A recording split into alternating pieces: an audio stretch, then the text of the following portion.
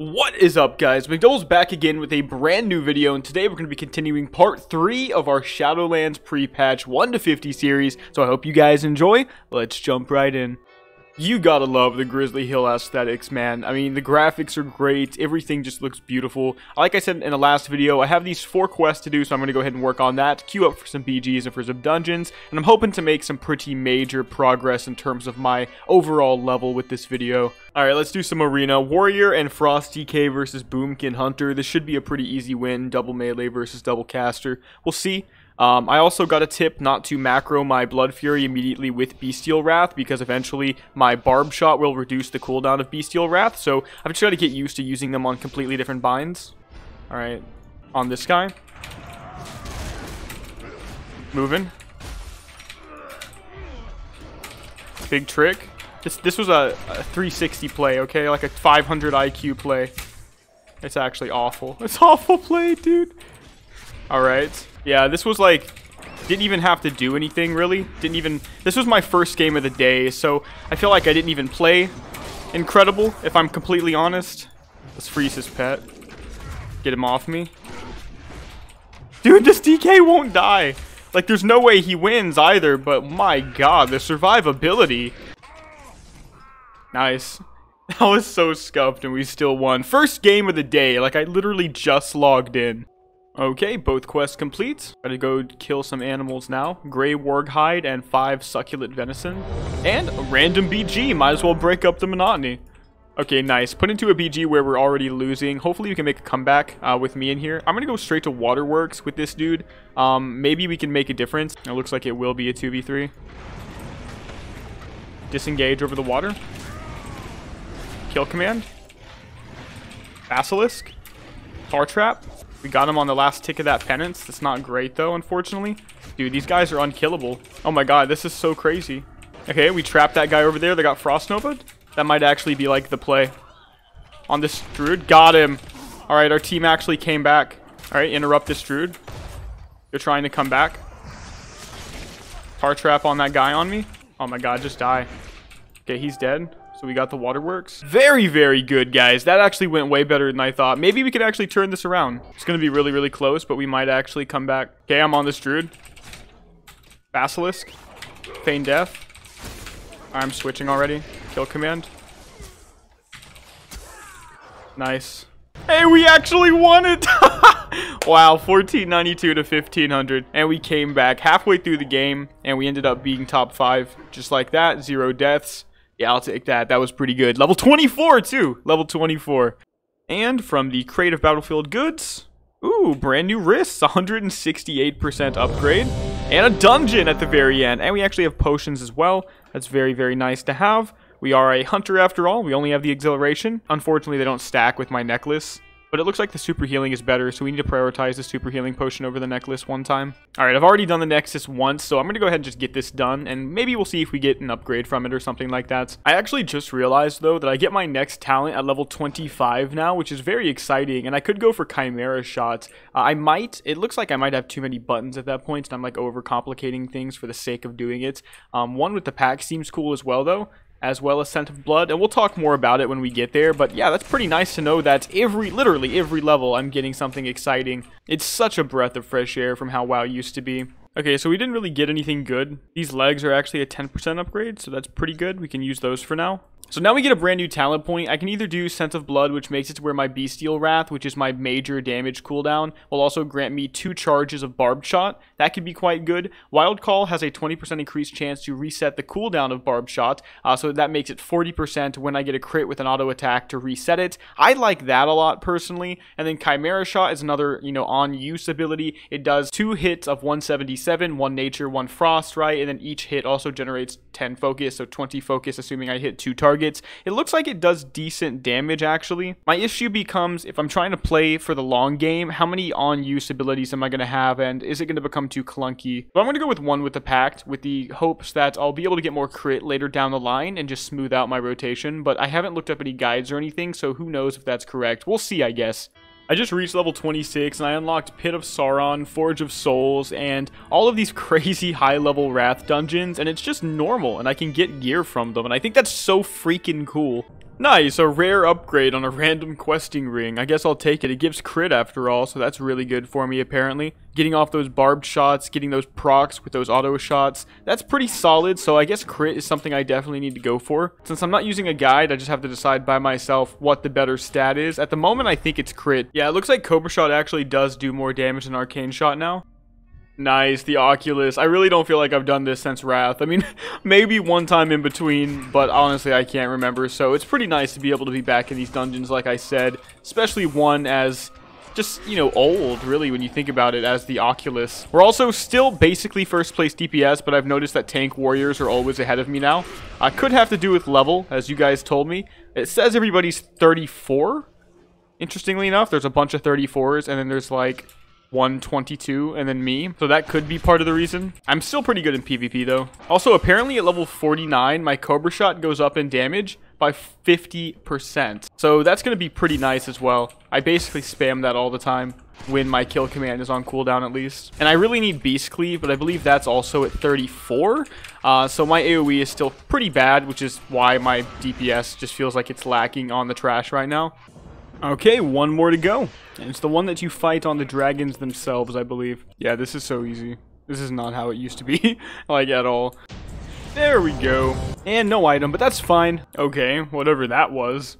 Okay, so one thing I did want to continue to capitalize on was crit. As I said before, getting those barbed shots off with the wild card procs, which says my auto shot criticals have a 40% chance to reset the cooldown of barb shot. That's obviously very, very good. And so in order to do that, I thought I want to go ahead and replace my bow with the Dwarven Hand Cannon. So I went and I bought it on another character, and now we have it. It's going to give me 16 crit now instead of the 16 haste of the bow, and that's way better for what I'm trying to do. So I think this was a pretty good buy. And there's a funny story behind this. I actually bought the Dwarven Hand Cannon back in Wrath, and somehow I lost it in my mail, and they never gave it back to me. So I've never had my original. So I've actually had to buy this item more than once on this character. We're going to go ahead and try this AB, though, and see how it goes. Hopefully it's a win, and we'll get to level 29 off of it. And now we have 26% crit with this gun, so that's a pretty big upgrade as well. 2% crit for the weapon change. That's definitely going to be a big difference, I think. Alright, the big lumber mill fights. Yeah, this is like a major, huge battle right now. Nobody can die because their healers are so good. Gotcha. Nice. On this monk. Priest now. Interrupted. Freezing trap. They're gonna break it. Hopefully they proc it. They did. My trap, that is. We're on this monk. No pet to be seen though. Dead. Alright, so we won the Battle of the Lumber Mill, but we didn't win the game off that. We're actually behind. Maybe we can make some gains over at Stables. Okay, we do actually come out ahead with this because we did get Lumber Mill at the end there, so we're 3-2. Alright, he couldn't get a cast off right off the bat. Basilisk. We're on this guy now, but we're going to switch. Interrupt. Gotcha. Instantly interrupting them. They can't do anything. Alright, we just have to prevent them from playing the game now. That's what hunters are so good at, with the traps and the concussive shots.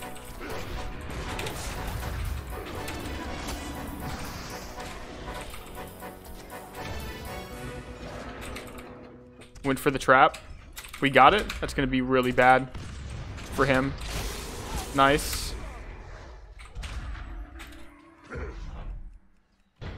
We're on this guy now that's fleeing. Are you kidding? How'd I die? Light's Reckoning? Okay. I thought we were making a major comeback and just kind of sweeping the game, but we didn't maintain any of the points there, which sucked. I don't know. I was trying to lead the charge, as you can see. Look at that damage compared to the next best person, even though he's a hunter. But it looks like maybe I got over rambunctious, or maybe they just all followed me constantly and didn't hold points. Rogue's on me now. Basilisk is up. They're trying to cap over here. I'm not going to let them.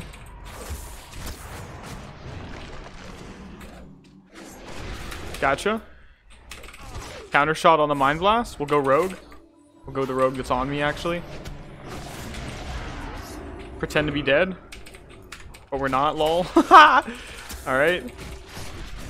Oh, no. Maybe we can freeze this guy. We didn't. They had way too many reinforcements there, unfortunately. Okay, doing good. 13-2. Really high damage. But we did lose the mines, man. It's really disappointing. I'm going to go back for it. I can beat multiple of those guys at the same time. So depending on how many stayed to D, I might be able to just recap it. Can I beat these guys all by myself? Probably not. They have like 4 people D. That's the biggest difference. The Alliance are way more likely to just sit at the node and do nothing. I don't know why, but the Horde are much more likely to just run around, it seems, and try to find kills. So it looks like what shouldn't necessarily be a perk in PvP, which is not wanting to fight, is actually a really big perk for the Alliance on these type of game modes. We're stomping them at the graveyard, but we don't cap anything. This is like some big brain Horde plays right here. Like, absolutely massive. Yeah, we lost, unfortunately, pretty bad here. I feel like we had better players, but it doesn't matter if you can't play the objective. And I think the Alliance just play the objective way better. Because they seriously do lose every single fight. It's actually kind of amazing. That just shows you it's not just, like, how many kills you can get or how good your gear is. If you're just smart, you'll win. And the Alliance proved that against us on this fight. Okay, so, can't carry them all. Cannot carry them all. So I'm going to be real, I've been looking at these grizzly bears as I've been killing them for my quests, and I think I want 2 of them as my 2 pets. So I'm actually going to get rid of both of these dudes and tame 2 of these big-ass bears. And I think that's going to be really sick. Okay, I decided to double down. Now we're 3 bears. Let's go.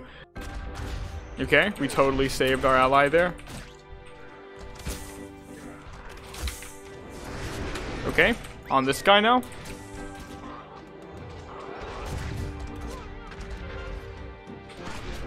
Cool, that worked out perfectly. So we stole this almost by ourselves. We got some help from that other guy. He did end up dying at the end of the day, but that's okay. Like, that's fine. It happens. Better him than me, I guess. Froze a pet. Disengage the opposite direction. Dead. Okay, we're on this guy. Stun me, but I'm immediately out of it. Reduce all damage taken. I'm going to go ahead and heal, too. Custom shot the DK. Alright, turtle. Jesus, there's so many. At this point, it's just survive. At this point, we just survive. We're backwards now. And we're running.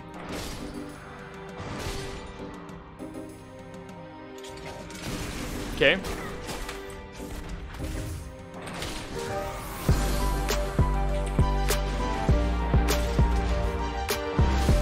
They're so on me right now. Like, jeez. Alright, well, at least I made, what, 6 of them focus on me and do nothing else? So that's pretty good for my team. Yeah, we're buying Goblin Gliders after this because I'm just sick of not having them. I will say Survival of the Fittest has come in handy, as well as the 5% maximum health increase for having a Tenacity pet. Okay, big fight. Slow the healers back there. And the Hunter, I mean. We're on this Resto Druid. Bestial Wrath, Feign Death to get the dudes off me. Freezing Trap. We didn't get him, but it's okay. We'll lure him over there. Watch. We're coming for him now. He went into it.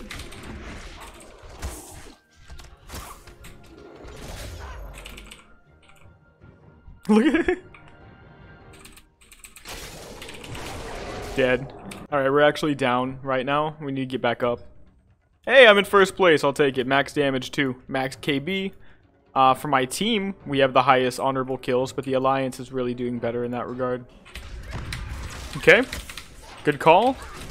Obvious call, but you'd be surprised that nobody does that by default. Always go on the healer, guys. Every single time, and then that happens, and you win the fight. I'm also going to go up here to Quarry now. I think I might be able to solo whoever might be there defending it, and we could definitely use that help right now because we are definitely not doing great. We lost Shrine. Yeah, I don't think anybody's even here. They're really confident in themselves. The Alliance are just so good at capping points and just sitting there. And they all tend to play tanky classes and hunters as well, just like me, but also healers, which is so much better. Like, they're just so good on D. Look at this dude. Come on. Alright. Let's get him. Survival? No, I'm not going to use it. Basilisk? He can't do anything. Drop his target.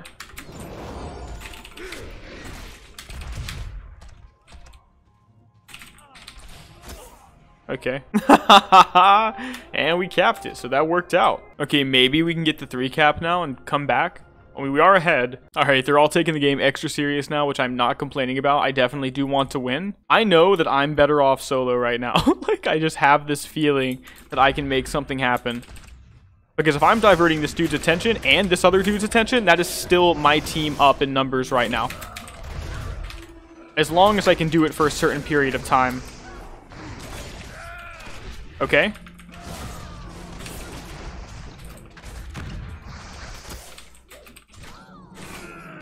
We're on the rogue. We just make sure to slow the pally so he can't get to us as fast. Dead. Alright. No big deal. Basilisk on pally. Damn it, man. Okay, we keep diverting their attention. I think we're actually going to take this game. And we're still in first place, which is good. First place in basically every way you could expect to be in first place on as a DPS. I'll take it. Okay, we're in a Warsong Gulch. Got a dude coming, actually. Okay, got somebody.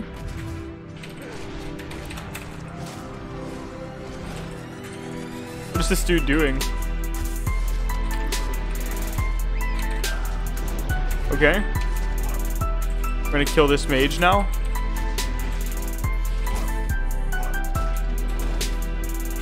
I'm not sure what this dude's doing, but it's not damage. The one thing he's not doing is the only thing he needs to do, which is damage. Okay, he can't go that way. Alright, GG. Okay, on this guy, the healer. Oh, I thought, no, he's a Windwalker, lol. On this warlock.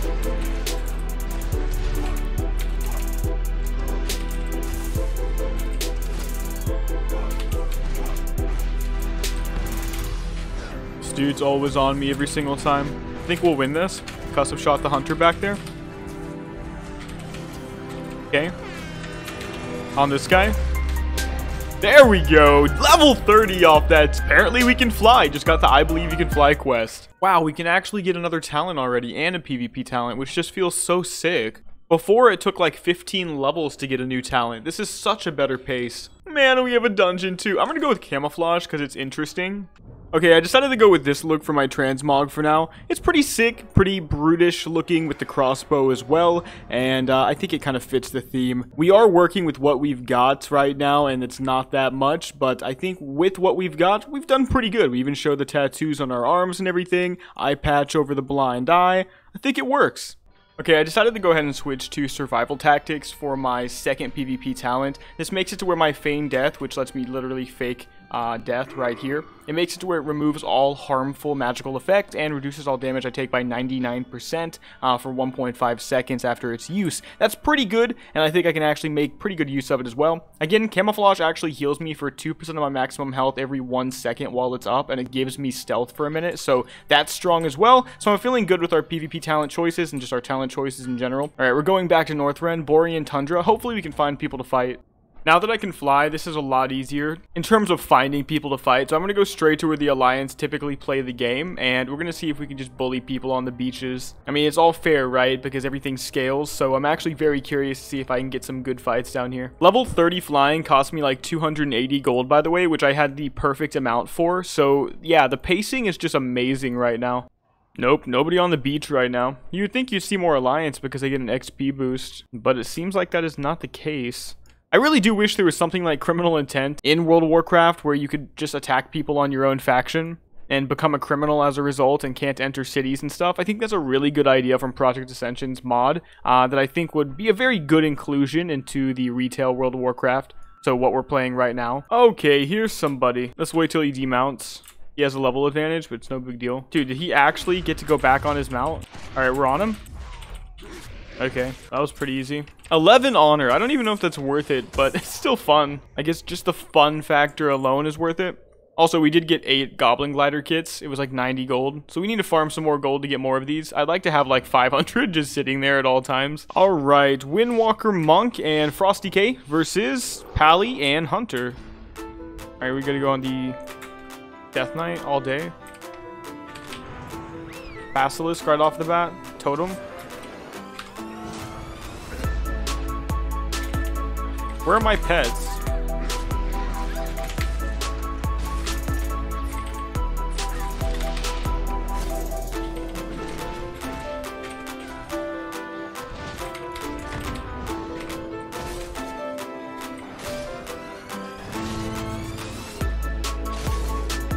Okay, on the Death Knight.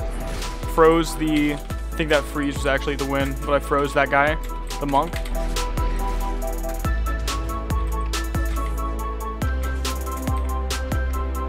That was not great.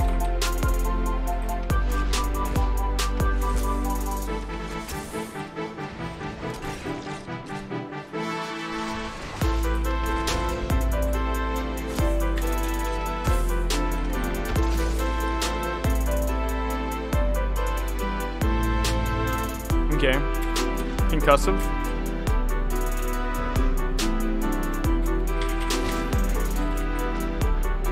Great pets on him.